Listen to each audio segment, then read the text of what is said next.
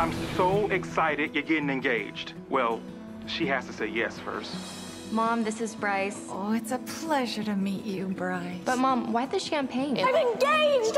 Oh, boy. I'm getting married. It's in 2 days. 2 days? Congrats to the happy groom. No, I'm not the fiance. I'm Harper's best friend since we were kids. Noah called last night from London. He wants to get married this weekend. Hello, Madison. Congratulations, Noah. I really thought you and Bryce would get engaged first. Congratulations! I haven't had the chance to ask her yet. Hey, can we talk? Can I wait? Harper's here and she really needs me. Is Josh more than your best friend? No, it's just he's always been there, and I don't want to lose him. Okay, people, we've only got 30 minutes to rehearse. Who can stand in for the groom? You'll do. Okay. Josh. Harper. Noah. I'll take it for now. Cheers, mate. Bachelorette party! I promise you, we'll have fun.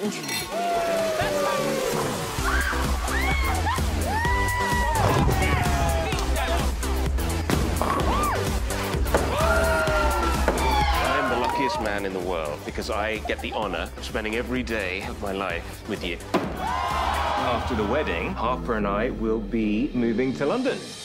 London, huh? Apparently. So far. From home. I'm in love. What if she doesn't feel the same way? What if she does? You gotta be willing to risk it all for love. What's going on with Madison? Oh my God! There's something I need to ask you, and it just can't wait another minute. Well, if it is Not now, Larry. Okay. Since we were 13, I've been scared that I was gonna lose you. I can't let you go without telling you how I feel. Darling, don't do this. Our life together will be wonderful. Well, that didn't go as planned.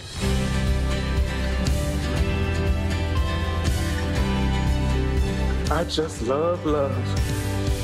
Gentlemen, buckle your seatbelt. I don't support the sexual objectification of women. Well, when you say it like that...